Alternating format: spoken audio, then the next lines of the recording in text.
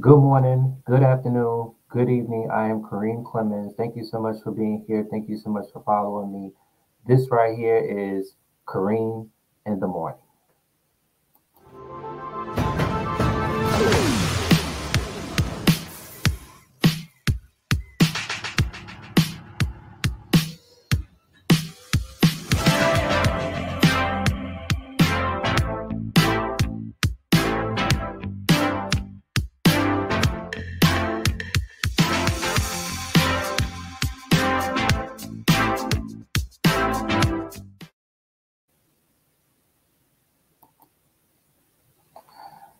At this time, I will run my disclaimer. This channel and these videos are not meant for children under the age of 13. The Omega Studio News and Talk Show T content warning over the age of 18.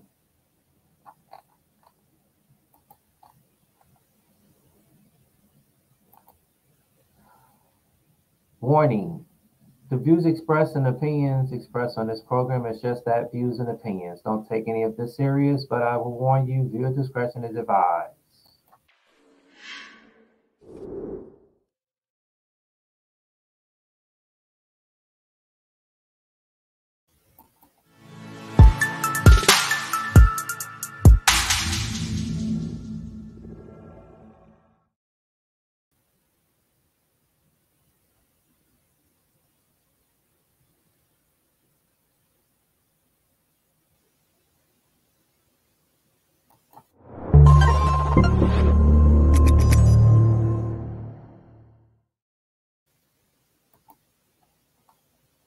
Okay, welcome. Good morning, good afternoon, good evening. Again, I'm Kareem Clemens, and thank you so much for being here, right now.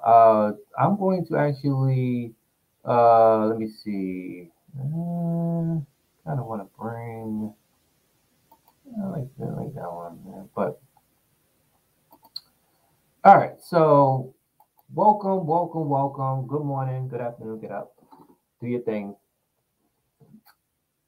Now, listen, first of all, I want to say that there has been a lot happening when it comes to breaking news. A lot of things been going on from the last time. I don't really have a story that I planned out, but I wanted to do one of my segments that I did last week on going to the tab and, talking about the breaking news. But before I do that, I want to just go ahead and talk about a little bit about what happened on my last episode with Kareem in the Morning. Now, again, everything that I say here are just my opinions and my opinions only. No one gives me the right but the Lord above. Praise God from one blessed flow. And I just give you the opinions and I just talk about, the things that are out there in social media. So I did speak about the Rittenhouse case, Kyle Rittenhouse. I already knew by watching the trial online that they were going to find this man not guilty.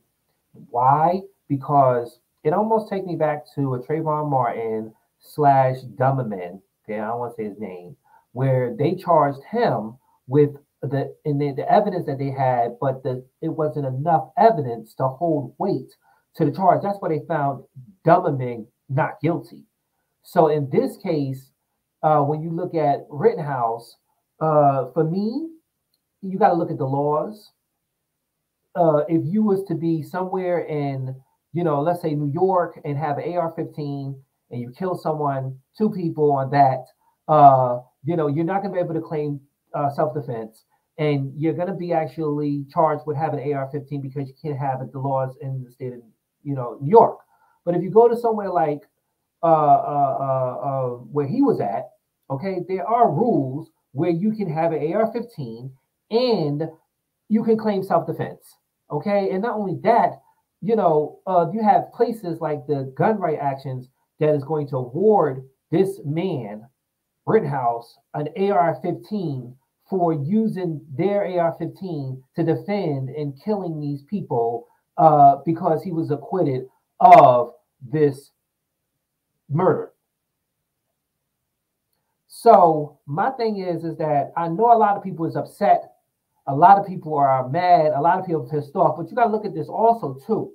When the judge, and if you follow the trial on YouTube, okay, and they do have, clips on there where you can watch, okay, and see maybe the whole trial, you can see that the judge, he threw something out, okay, he threw something out. I don't want to spoil you anything. He threw something out, and when he threw something out, that was that was significant weight that the prosecutor had or could have used in this case. And then some other things came out. But you got to understand, when someone is brought before a court of law, the prosecutor has their evidence. The defense has to prove beyond reasonable doubt that you did not commit the crime that you're being charged that stands before you.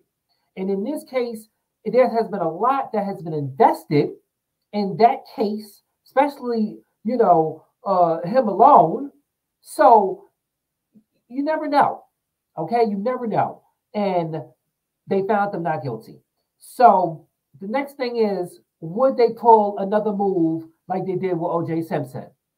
Okay, OJ Simpson, when he was found not guilty for killing those people back in 1995, okay, uh, they went after his civil suit. They went after the civil penalty. They said they're gonna sue him for everything that he got.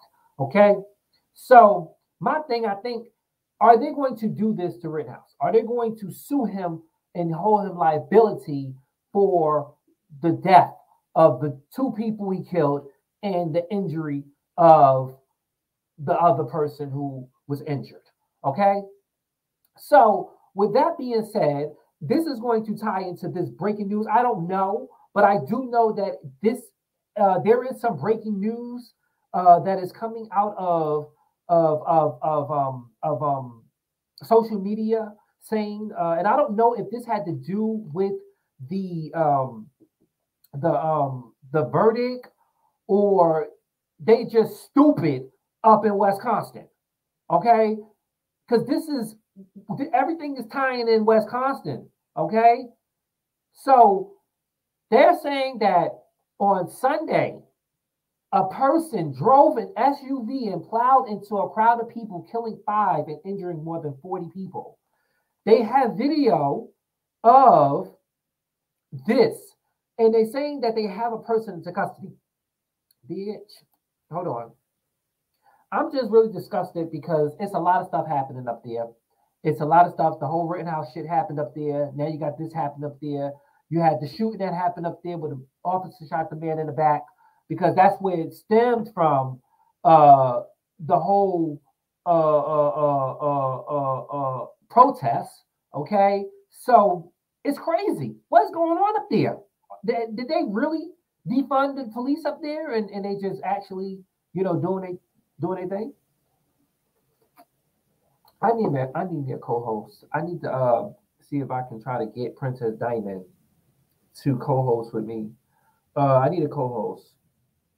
So, if anything, this is happening, and I can tell you that the police are investigating this. They are now saying that there possibly could be more that's injured, possibly more. We don't know the condition of the 40 people, but we do know that at least 5 people are deceased. Let's see. This is coming from social media. There's a video of this online, and I'm just now seeing this for the first time. I will not show it up here. You have to go up there. They're saying that this is the Christmas parade. Oh my God! I just seen that. They have this all on camera. They calling this the Christmas tragedy, the Christmas parade tragedy. At least 5 dead, 40 plus injured in an SUV plowing in Wisconsin parade. This is breaking news. Breaking news. So let me see. Do they have a person in custody? I am seeing right here. I don't know if they have a person in custody, but I did hear breaking news. Okay, here we go. The SUV appeared to smash through more than barricades as it sped away. Police eventually recovered the vehicle and they say they have one person of interest in custody. One person of interest is in custody. Okay, so that is breaking news right here, right now. Okay. Uh I don't know. I don't know how let me see. I don't know. They not you have to go to social media to see the video, but I'm not going to show the video up here in Kareem in the morning. I'm not going to do that. But that's it's breaking news right now. We don't know if this person is white, black. We don't know. We don't know. Maybe this person may feel that they may probably want to get some fair treatment, like how, hey, shit, if this man could go down and gun down two people or three people, two people die, and then be found not guilty, then let me go in my car and run some people over and see if I could be found not guilty.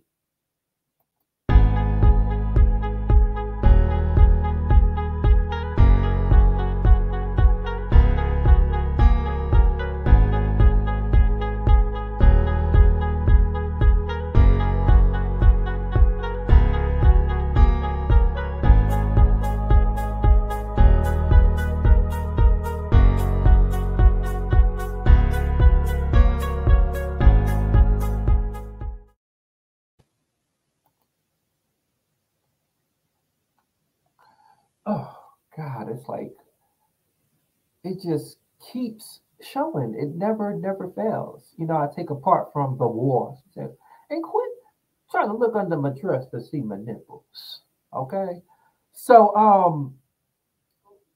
let me just go ahead and talk about this next story real quick. I want to talk about this right now. Let me pull up my screen again because I just love my screen. Praise God for my blessed love. Okay, so let me just go ahead and talk about this real quick. When I talked about this in Kareem in the morning on last episode, I asked the governor of Oklahoma to call me now. Call me now. Call me now. Governor of Oklahoma, call me now.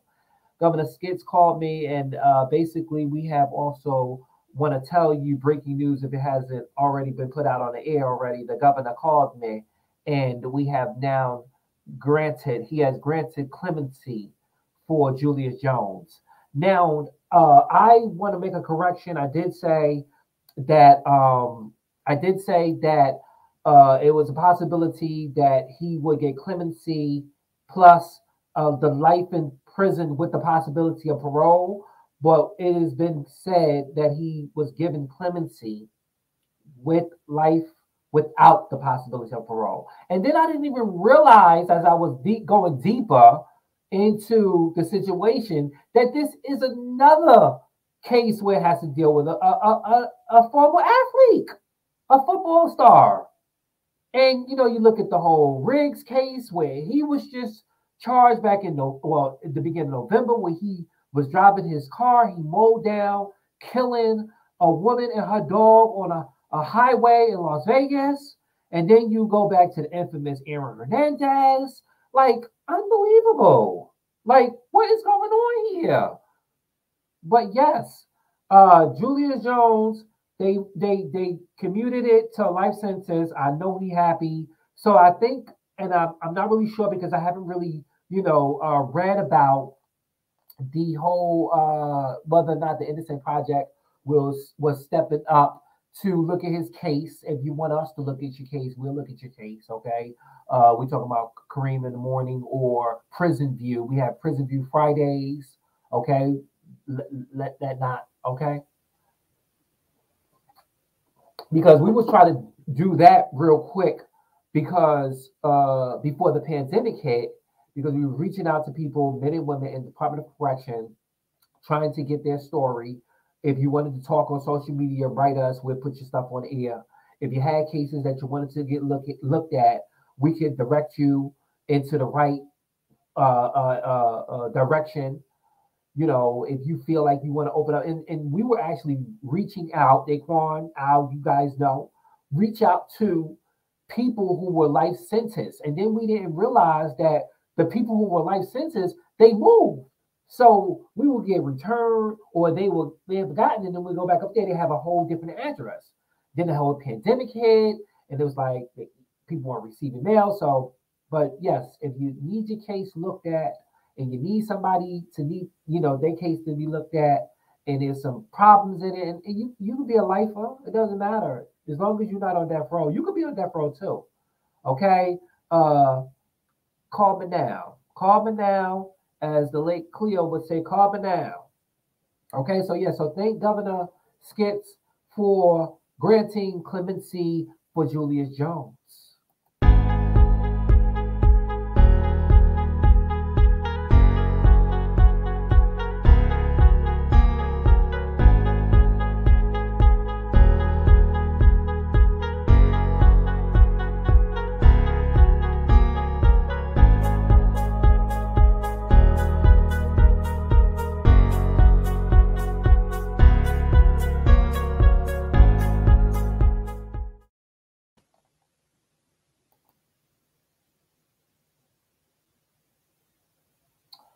Oh Lord, I just gotta put a pin in there. Like, what the heck? Okay, so let me just go ahead and talk a little bit more about this next story. I want to actually spread more light on the fact that, because I did speak about it on my show on the last episode about the young rapper, Young Dolph, aka Adolf Thatcher Jr., who was shot and killed in Memphis. I do want to add some more. I did tell y'all that he was a philanthropist and he was an entrepreneur. Let's not forget the fact that while up to his recent, most earliest part, his death, most recent business of what he was doing, because they killed him in a cookie shop. He was doing things that other people, you don't really see other people doing, and that is really giving back to your community from which you come from. Okay, so we have now learned, or the Kareem in the Morning have now learned that Young Dolph, he was an owner. He was an owner of over 100 properties around Memphis. So they're saying that he was a real estate mogul. All right. So that's what I'm saying. Like, maybe those people were living in the homes, and they would just, he would be the head guy over it. And instead of paying those other people, they could pay him. But that just shows how, this man lived his life. Like, he was really giving back, you know, to the people, to his community. You feel me? And it's saying right here, social media is saying that he owned rapper Young Dolph, the late rapper Young Dolph, was not just a successful rapper, he was also a real estate mogul. Social media have learned. We do know that, and how do I see? Okay.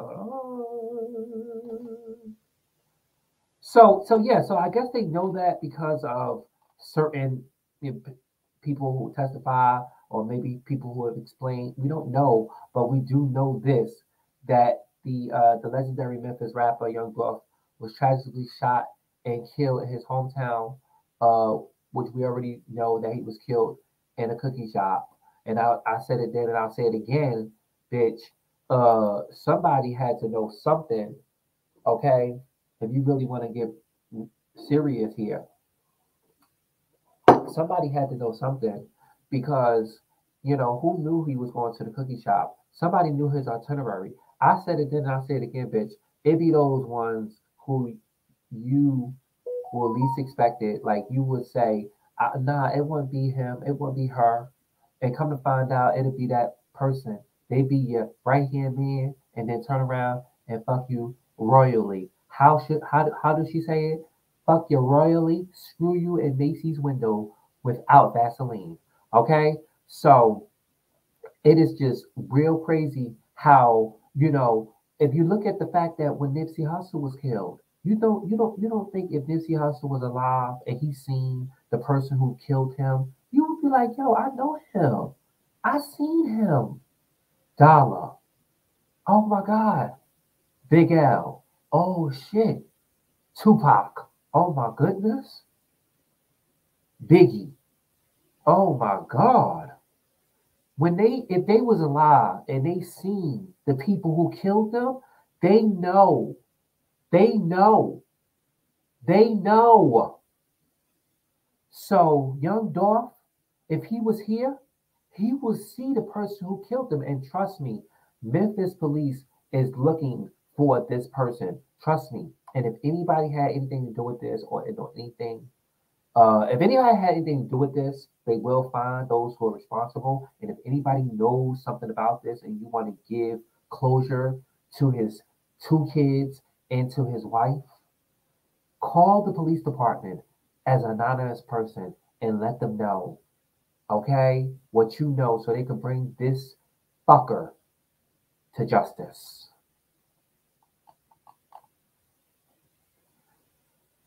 Okay, so next I'm gonna really talk about actually that's pretty much it. Well, no. I wanna spread light on this factor here. I just want to put this in archives. As of this day today, okay, 329.5 million residents live in the United States of America. I just wanted to put that out there.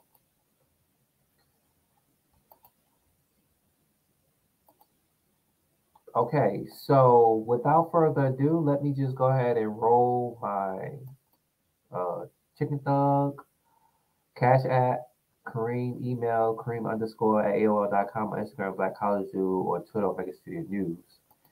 And also, if you would like to show your support and donate to the cause, the cash app is Chicken Thug. Thank you so much for your support. Okay, ladies and gentlemen, thank you guys so much for being here. I just have to make sure that I have to do this correct because sometimes I don't want to mess up. I really don't want to mess up. When you're doing stuff, you got time in, and then it is what it is. But yeah. But yes, so yes. Yeah. Let me not also let me spread light on that too. I want to thank everybody for tuning in to the infrastructure bill that I have presented. It is all on social media. Okay, that's what I'm about to say. It's all good. But I'm Kareem Clemens. Thank you guys so much for being here. For more information, you guys can visit the blog page. Have a good one.